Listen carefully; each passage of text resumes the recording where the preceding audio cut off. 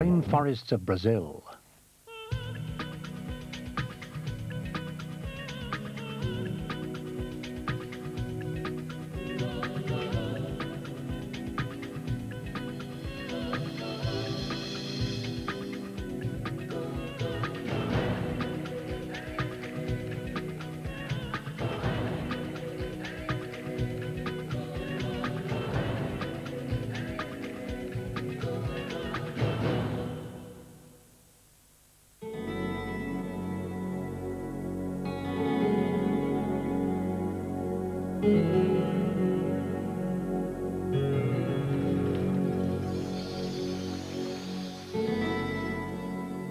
Two 2,000 years ago in South America, forest Indians came to hunt by the edge of a remote creek.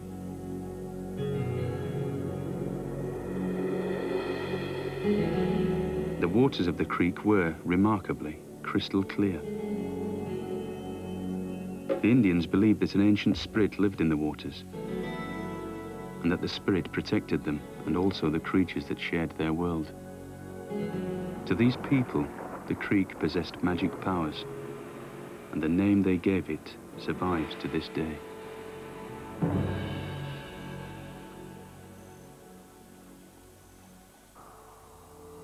In the north of Brazil, where the River Negro and the mighty Amazon meet, virgin rainforest still stretches for over 300 miles.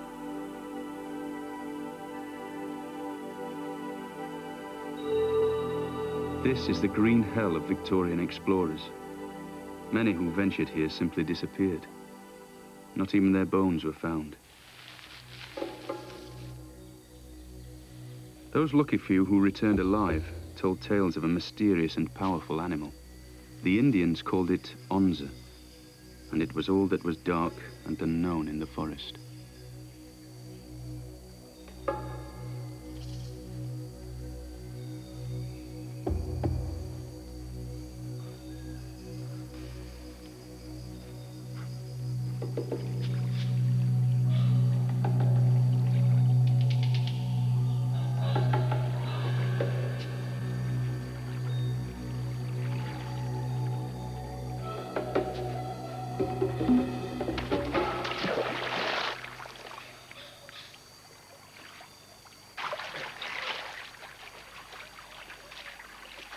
Now, the Onza has another name, jaguar.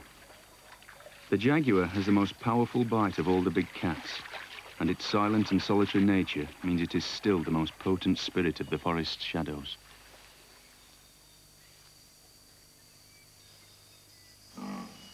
The jaguar is well adapted to this place. Unique among the great cats, it is completely at home in water.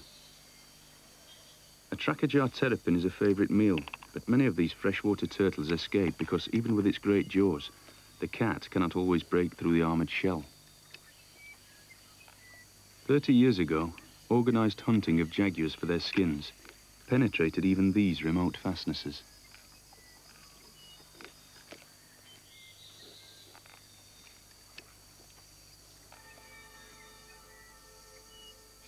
The nomadic Indians have moved on, but man has settled here. Carlitos has fathered 11 children. 7 have died and lie in the little graveyard beside the creek. But this family clings on in one of the most unwelcoming environments on Earth.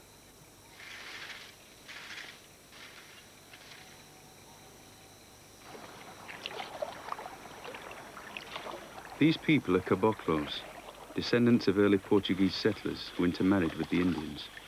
They made their home in this place, remote even by Brazilian standards, for the same reason that the Indians visited here, the clear waters, rich in fish, which provide almost all the family's meager diet.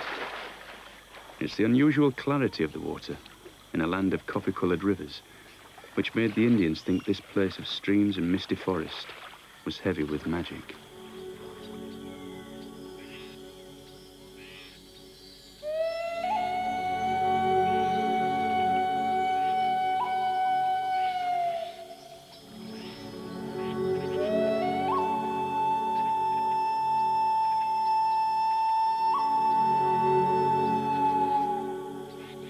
Carlitos is passing on his accumulated knowledge to his son, Francisco. All his knowledge, except how to trap and catch the now protected creatures of Amazonia.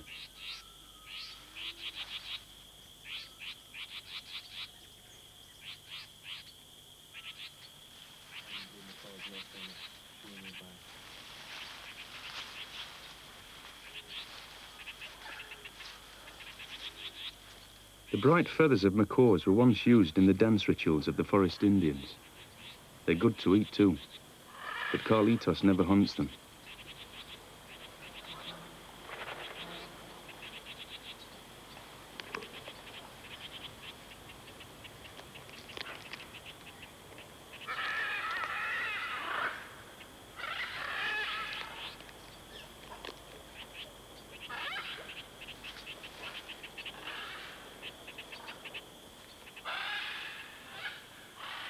The bizarre mata-mata turtle spends all its life in the water. Finding it on land means there is a change coming. They only come out of the water to breed. To 10-year-old Francisco, being able to read the sounds and sights here could one day make the difference between life and death.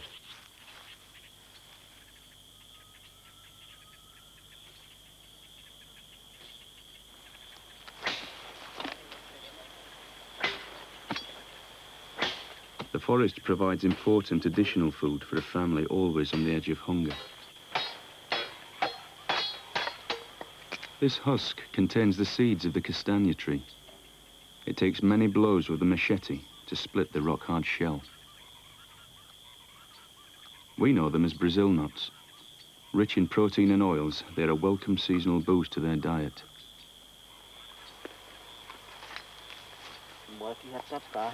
Only one or two have fallen. Carlitos must gather them quickly. There are others in this forest who await the Brazil nut's arrival on the ground.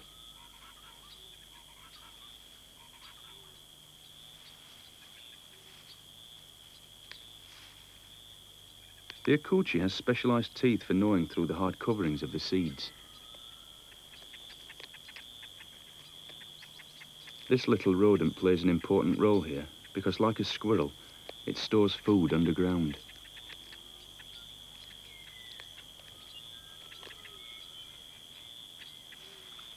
It will return and eat some of the buried seeds, but it forgets where some are hidden, and those may germinate and become the next generation of Brazil nut trees. The akuchi takes care to cover the store. There may be robbers about, but the akuchi itself is in more danger than the hidden nuts.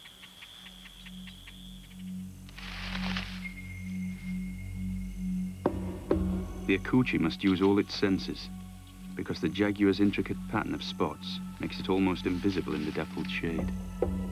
It's this coat that made it so attractive to the fur trade, and still the victim of poachers today.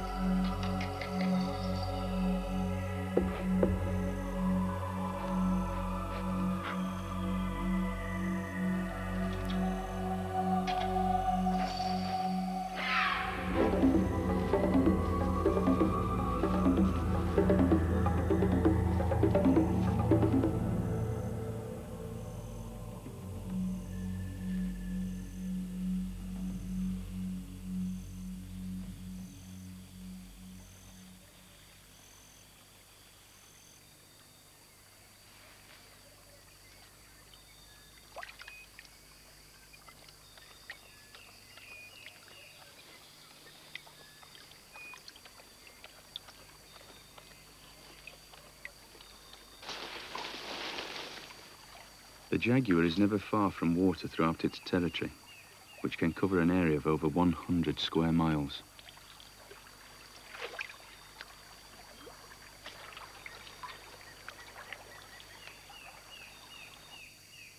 The trails that Carlitos uses are also used by jaguars and the animals they prey on.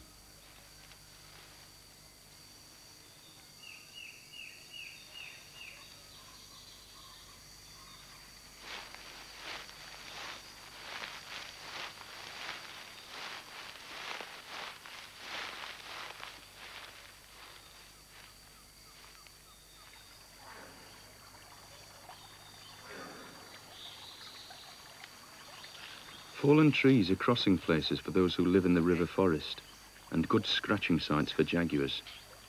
A big cat has passed this way not long ago.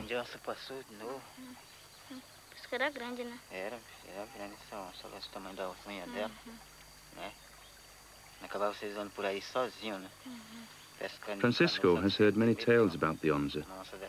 Like all forest people, he will fear the jaguar all his life. But it's a fear lodged in myth, and in the jaguar's invisibility and great strength. The cats seldom attack people. Turtles are food for people and jaguars. Like all reptiles, they must risk exposure to bask in the vital warmth from the few rays of sun which penetrate the dense canopy overhead.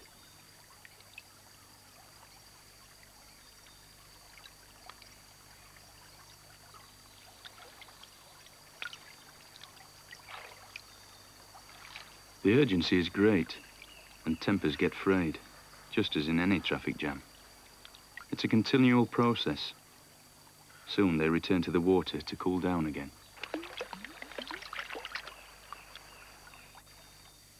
Cooling down or quenching thirst in the river forest is a matter of risk and knowledge. Some of the lianas, which snake down from the trees, contain a deadly poison which the Indians use for their blow darts. Others may not kill, but they cause severe sickness.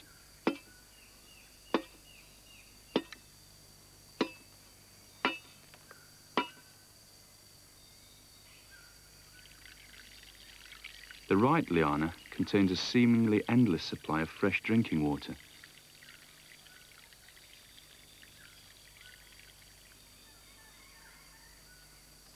The jaguarundi cannot bite open a water-filled creeper. It has to lick the dew from a leaf. This forest cat shares the same territory as the jaguar, but they don't compete. The jaguarundi is smaller and lighter and tackles different prey. Unlike the jaguarundi has never been hunted. Its sleek grey pelt does not have the fashion appeal of the jaguar's glorious coat. Like all cats, its scent marks its territory. The jaguarundi is also known as the otter cat because of the shape of its head and that long, sinuous body.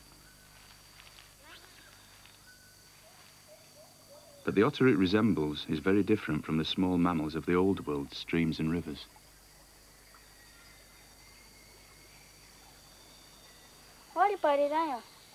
The Brazilian giant otter is the size of a very large dog, and one of its favourite snacks is piranha. Of all the animals of the river forest, the giant otter was the one pushed closest to extinction by fur hunters. Now, like the jaguar, it's making a comeback. Carlitos used to kill them for their skins. He hasn't shot one for 20 years. The otter's bold and inquisitive nature once made them easy targets. The otters have excavated breeding dens in the bank. If they are prepared to risk raising a family here, that's clear evidence that they regard these waters as safe once more. This female has one youngster, about 6 months old.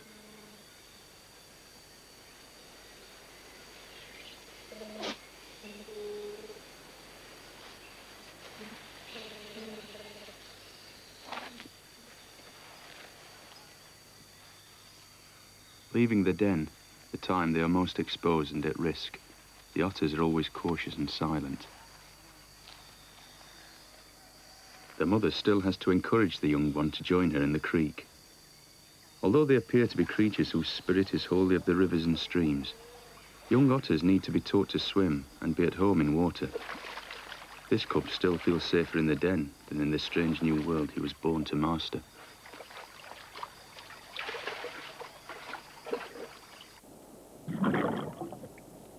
When they are not fishing or resting, otters are inevitably playing, a privilege only enjoyed by animals which do not have to spend all their time searching for food.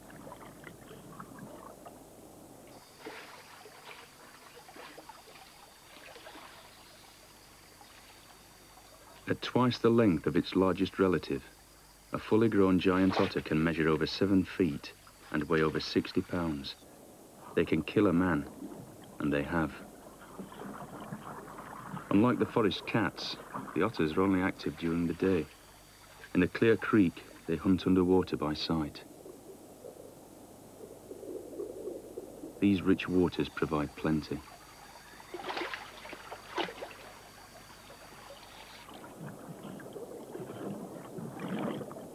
The mother otter won't share her fish. Her cub is at an age when he must learn to catch his own supper, or starve.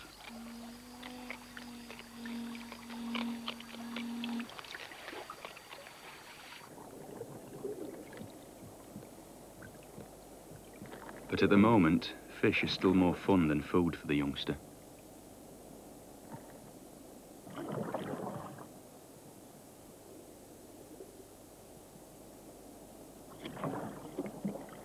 He will eventually learn that there are bigger things than fish lurking in these magic waters, and they, like him, are survivors from the dark days of the skin trade.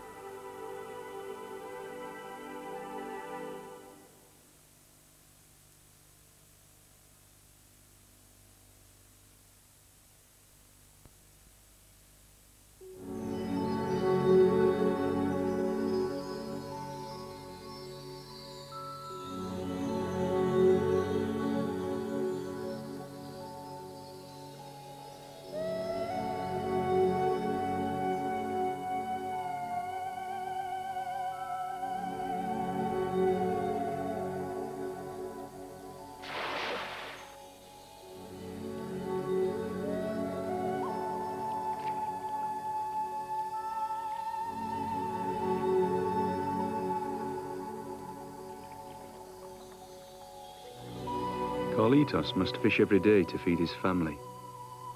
So must the anhinga, at first motionless as it peers beneath the silver surface, and then like a spear as it launches itself at a fish.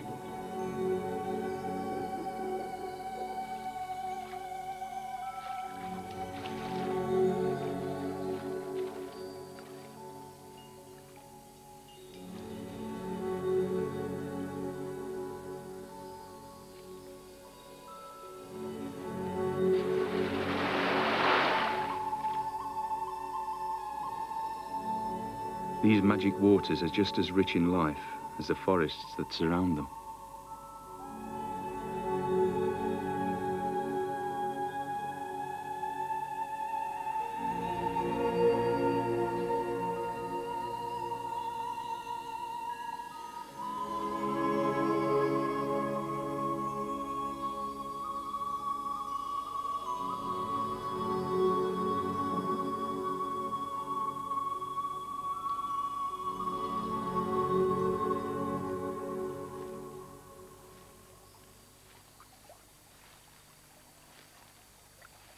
It's part of our mythology that cats hate water.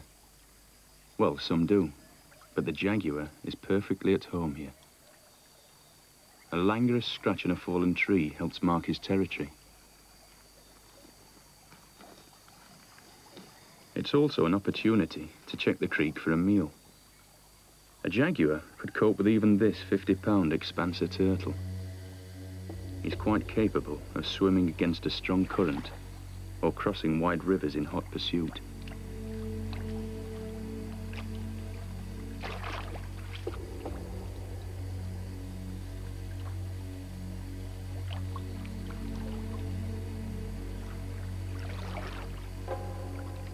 But the turtle can dive to the bottom. The jaguar must remain on the surface, hoping for a sighting when the expanser leaves the water. There's an urgency lending speed to the turtle's flight, and despite the jaguar's powerful rhythmic pursuit, the turtle can easily outpace him.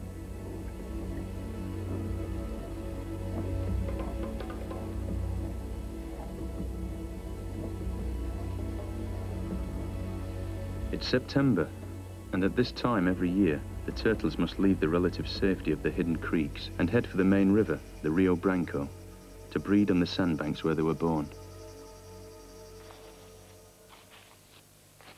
This warden is here to guard against human predators who come to harvest the turtles when they are at their most vulnerable.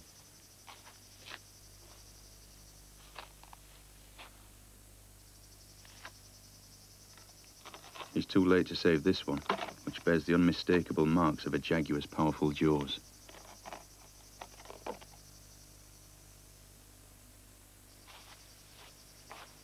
The migrating turtles gather when the falling river exposes more and more sand. They pass the first month in the water close to the beach and come out to bask in the sun for a short time each day. The egg-laying cycle of the turtles is closely linked to seasonal changes in the water level. Getting it wrong could be disastrous. Rivers are highways in Amazonia, which means they are often used by highway robbers, pirates of the creeks. The surface temperature of the sand can reach over 60 degrees Celsius.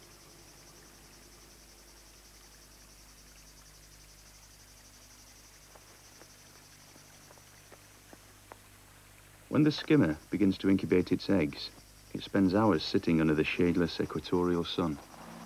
The only way the bird can lose heat is by panting.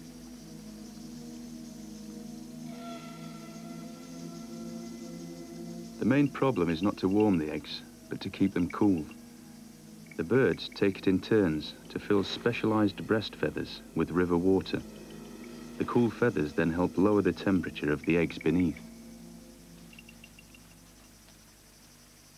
Until the eggs hatch, the skimmers continue to mate.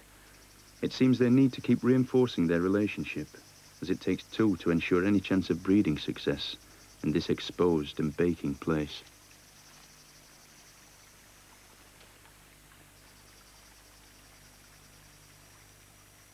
By late afternoon, the heat eases off. The inhabitants of the river forest prepare for the night.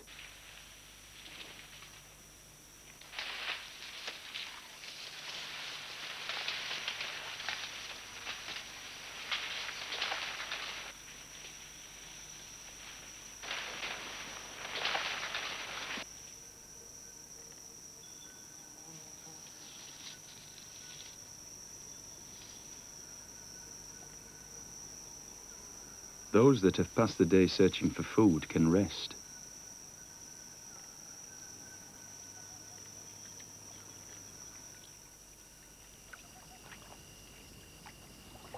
For the turtles, this is the chosen night. It's now about 4 weeks since the expanses arrived at the sandbank. Some mysterious conjunction of temperature and water level tells them the time is right to lay their eggs. But it is a dangerous time. During the 2 hours she's out of the water, she's at her most vulnerable.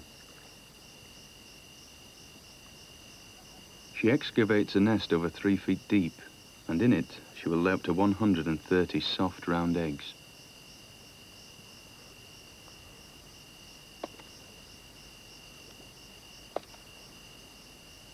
She must be finished before the dawn's light leaves her even more exposed.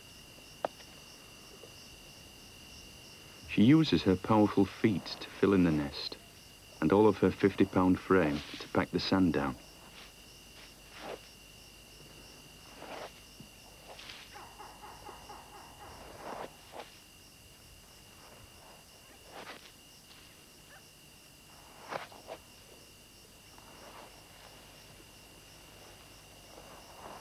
The females come onto the nesting grounds in groups of about 10.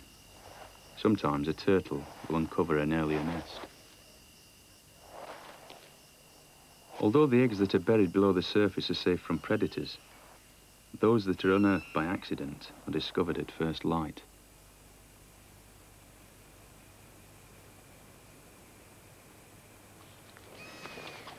The vultures waste no time and gorge greedily.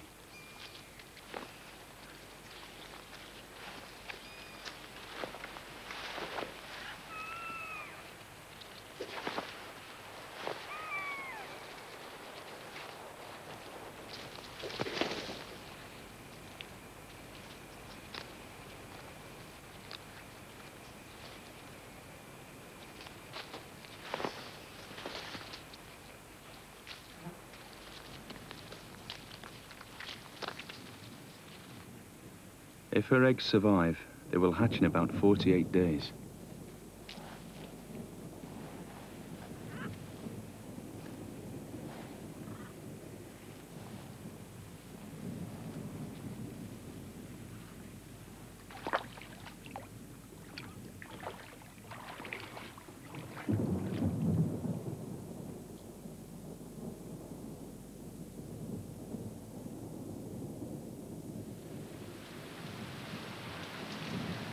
The annual rains can be a major threat to the turtle eggs deep in the sand. This year they are early, and the entire nesting grounds could be flooded, and the eggs will be lost.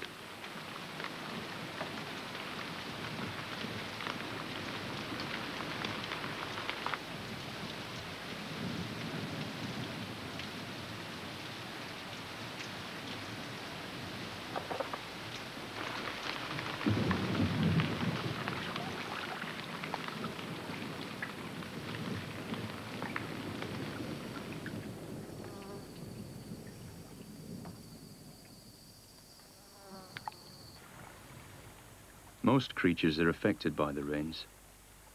The skimmers have been caught out.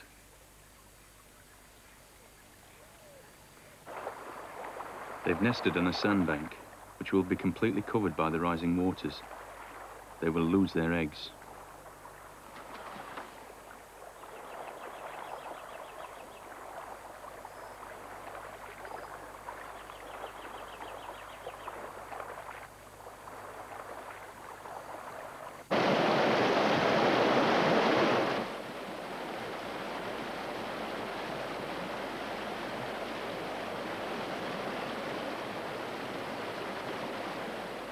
The arrival of the rains will change the lives of every living thing in the river and the forest. At the height of the wet season, the Amazon basin contains 1/5 of all fresh water on Earth. For Carlitos and his family, life is harder after the rains. The fish he used to find in the creeks have spread out amongst the flooded trees to spawn. The stingray is not considered worth eating, but it can be dangerous. Carlitos warns Francisco of the painful weapon hidden in its tail. Step on it, and this fish will whip a sharp, venomous barb into the offending, usually bare foot.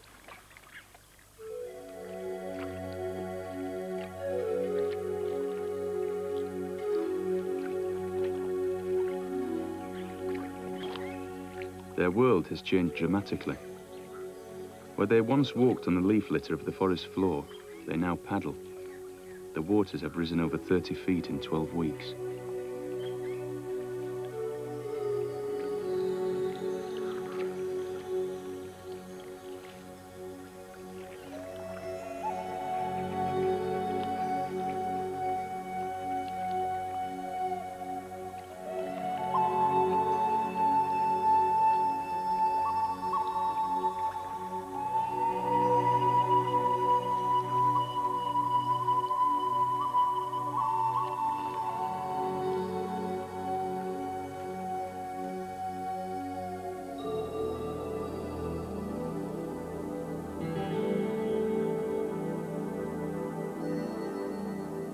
It is not just birds that lay eggs on the sandbanks that can lose them in the rains. These ghostly shapes are flooded nests. Once they were 20 feet above the ground. This was a colony of caciques, and of course, all the eggs and young have perished.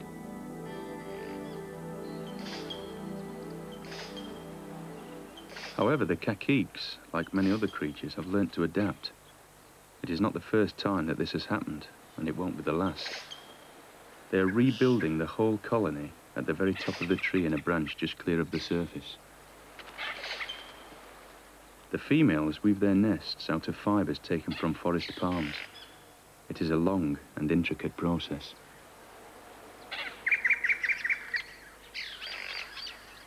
Cacique society seems to be organised by the males, or at least they do all the shouting. The male displays are both vocal and visual. Getting his feathers ruffled seems to encourage the females to work hard, with the promise of his company when she has finished.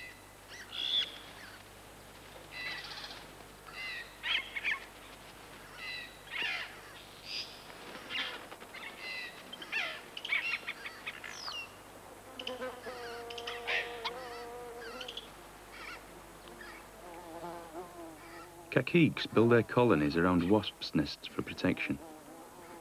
Any disturbance or attempt by a predator to get at the eggs or young would also disturb the wasps, or would attack the intruder.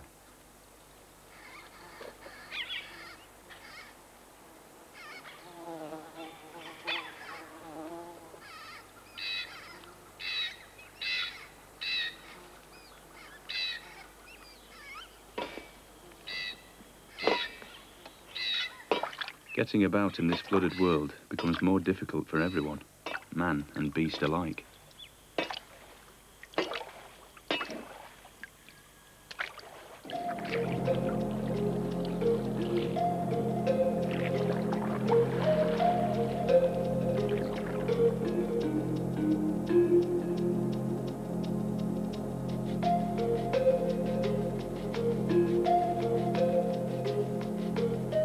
The three-toed sloth is perhaps the strangest of all the animals in Amazonia. Renowned for their slowness of movement, sloths are surprisingly competent swimmers. A baby, less than a month old, quickly learns to move from breast to back.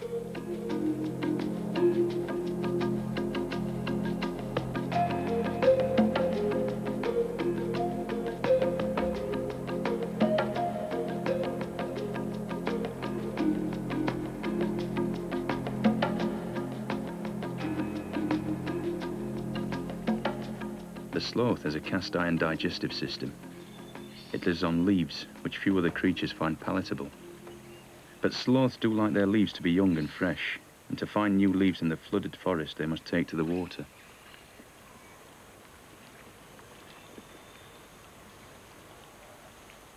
Everything in the river forest depends for its survival on the ability to cope and find food in changed conditions.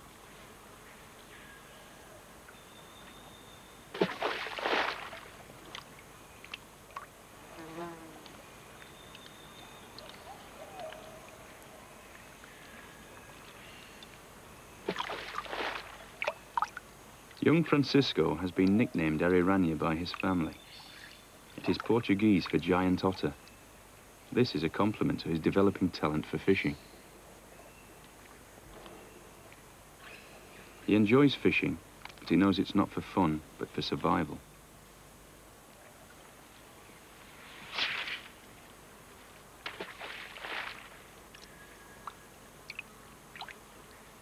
The family cannot afford to lose a lure snagged on a submerged tree.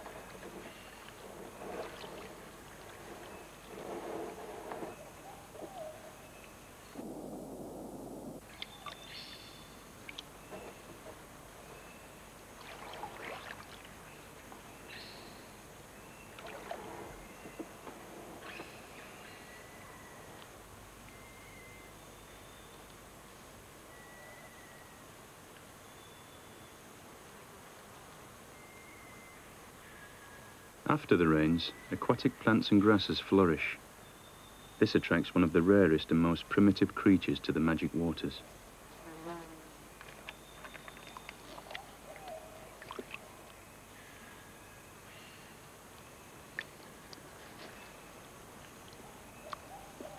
The mysterious disappearance of a water lettuce is the first clue to its arrival.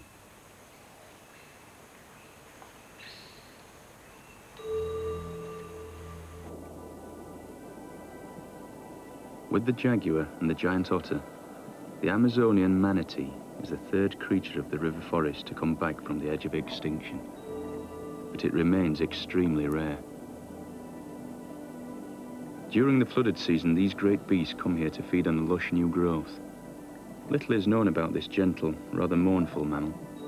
This is the first time they have been filmed. The manatee does everything very slowly. And this is the main reason why it can dive so well. Manatees can stay underwater for up to 20 minutes.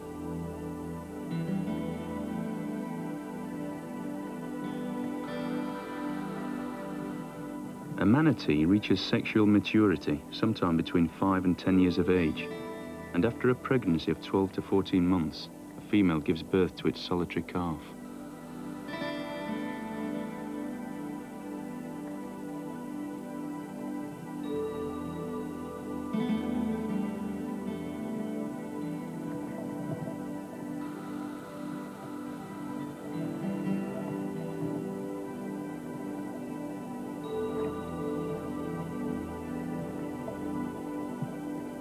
This baby is feeding herself now, but she's still sticking close to her mother.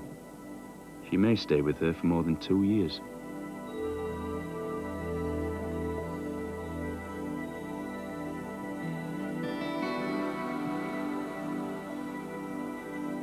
Although the manatee is not especially social, they do group together in feeding areas when the forest is flooded.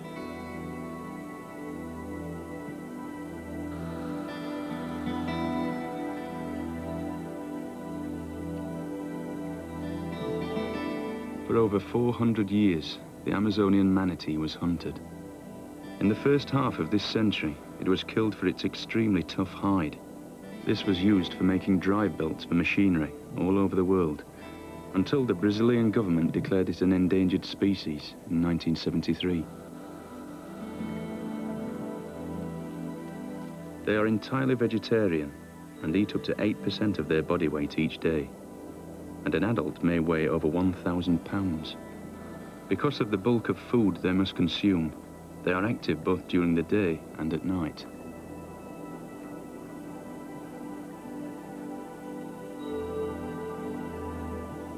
They can't see very well with those tiny eyes, and those flippers are actually forearms with a hand bone structure still intact inside a covering of skin.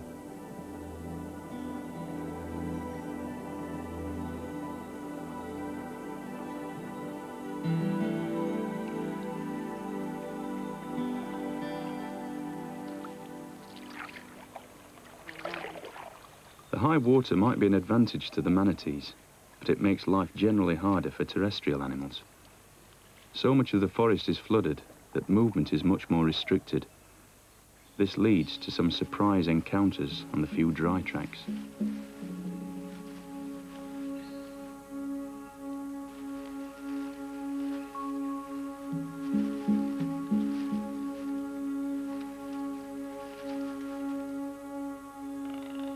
The tegu is the largest ground-living lizard in South America. The tegu is aggressive, has powerful teeth and a fearsome bite. The jaguarundi would certainly kill and eat a small tegu, but it's trying to bite off more than it can possibly chew with this almost fully grown lizard.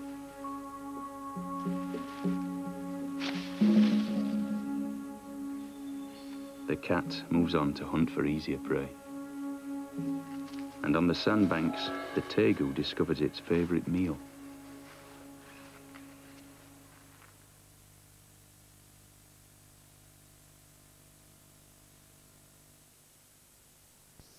On the sandbanks of the Rio Branco, an uncovered turtle's nest attracts the tegu.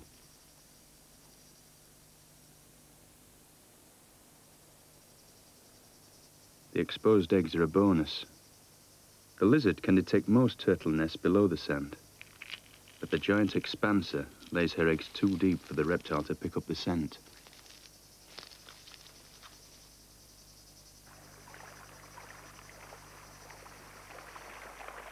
The skimmers have nested again. This time, they have been successful.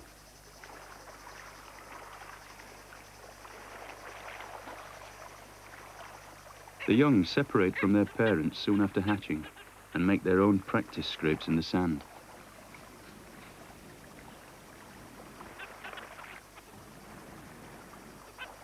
From this early age, they can fend for themselves and at once see each other as rivals.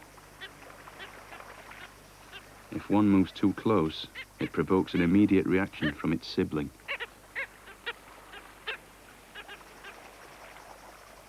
Many young birds depend totally on their parents until they are ready to leave the nest, but skimmer chicks must develop all their senses rapidly. On the exposed sandbanks, they run the risk of falling victim to predators, such as the tegu.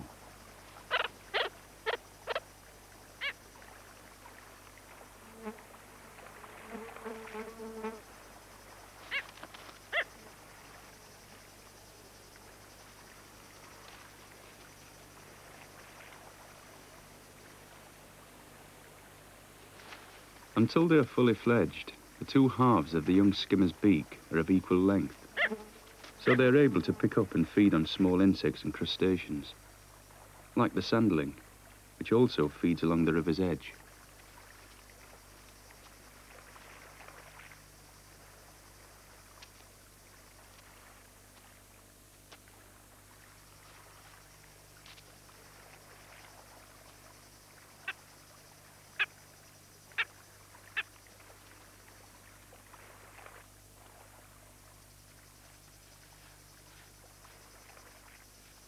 A mole cricket, forced out of its burrow by the rising waters, makes a good meal for the collared plover.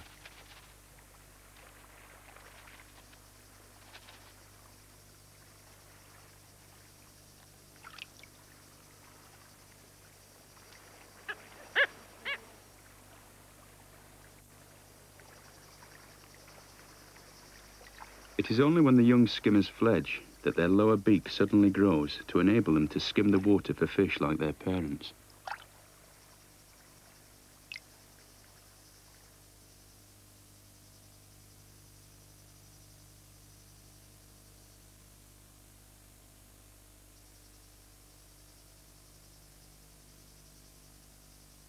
Higher up the bank, there is movement in the sands. The expanse's eggs have at last begun to hatch.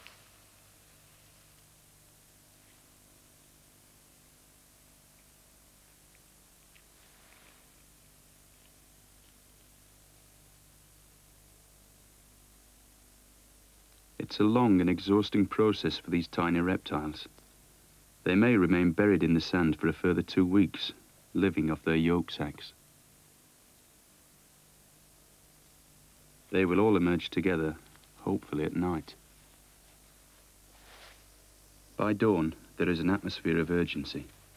They must reach the water quickly.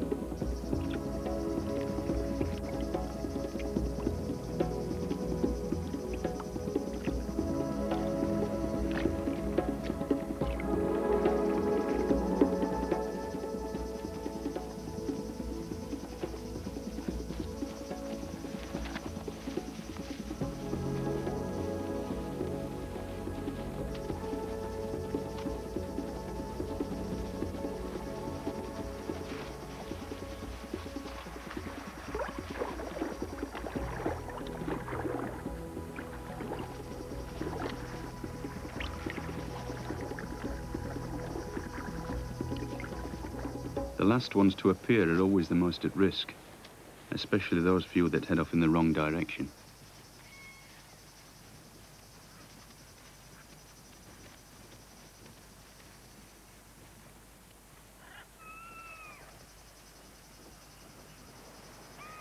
On the sandbanks, black caracaras and vultures wait for the hatchlings, but this is not the wholesale slaughter suffered by their cousins, the sea turtles.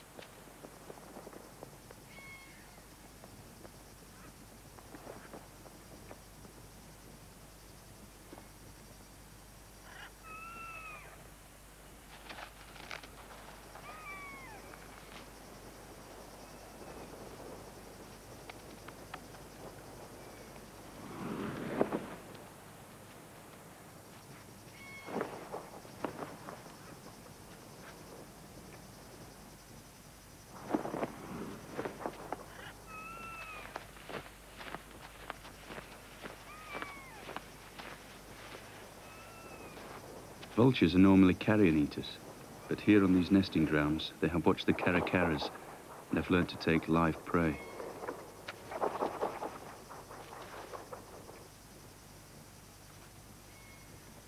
Of the thousands that hatch, most make it to the river, but it is here where they will fall victim to piranha, caiman, and other more familiar predators.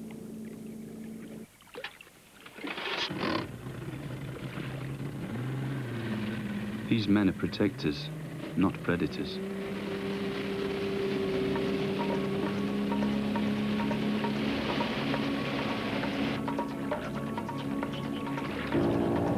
The Brazilian government have organized a small force to protect the turtles. It is a dangerous job because anyone caught taking these turtles faces a 5-year prison sentence and confiscation of their boat. Rather than lose their livelihood, fishermen sometimes try to shoot their way out of it.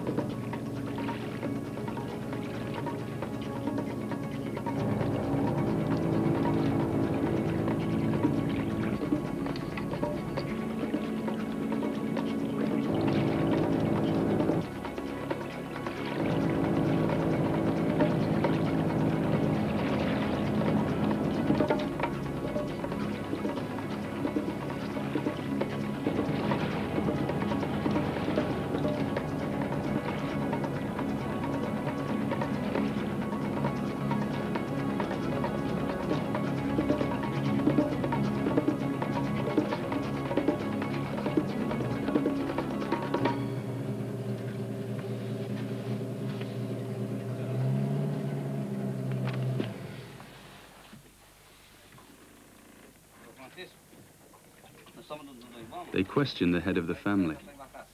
He says he doesn't know it's a protected area, but the officer senses guilt.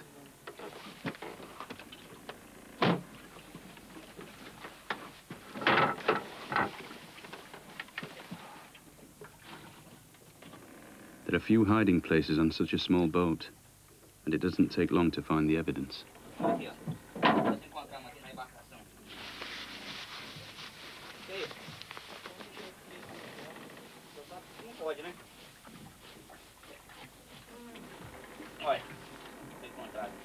The sack contains turtle hatchlings, and they're still alive. The fisherman is a worried man, but this time he escapes with a warning. These officers are really after the bigger commercial boats who smuggle adult turtles to the illegal meat markets in the Amazonian city of Manaus.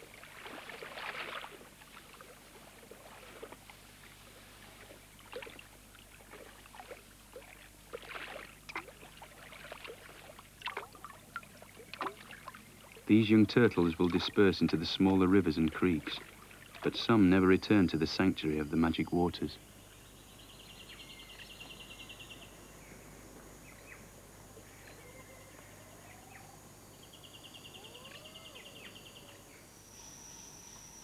Northern Amazonia is so vast that there are places where the rainforest, so damaged elsewhere, still seems to go on forever.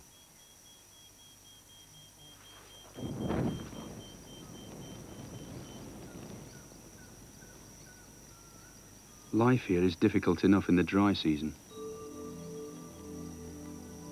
but almost impossible when the forest is flooded. And it is this inaccessibility which helps protect the area and the wildlife that has found refuge here.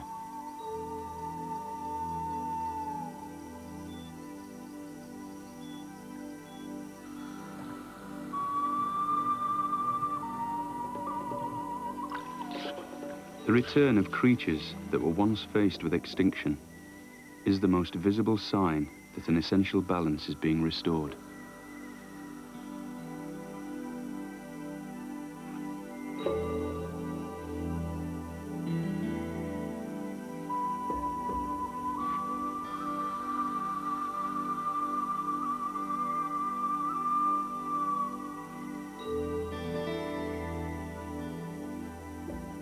Perhaps the river god the old Indians revered continues to watch over their forest world and the creatures of these magic waters.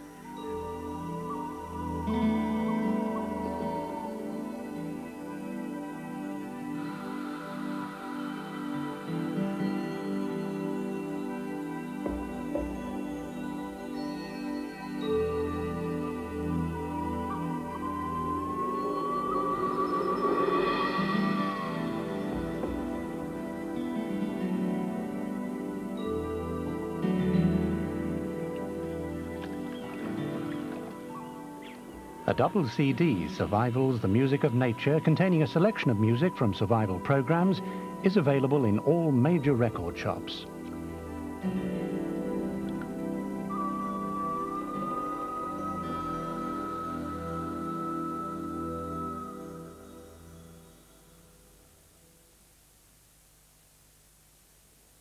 There's a colour brochure accompanying this survival special. If you'd like a copy, please send an A4 stamped addressed envelope clearly stating the programme title to Survival Brochure, Anglia Television, Norwich, NR1 3JG.